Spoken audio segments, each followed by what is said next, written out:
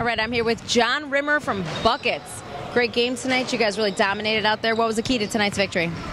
Basically, we had a big man in the middle that couldn't be stopped, and we just kept going to him and feeding off of him. You go inside to him, they have to double down. They double down and kick it out, and we hit the shots. And we shot very well tonight, and we got out and we ran the floor.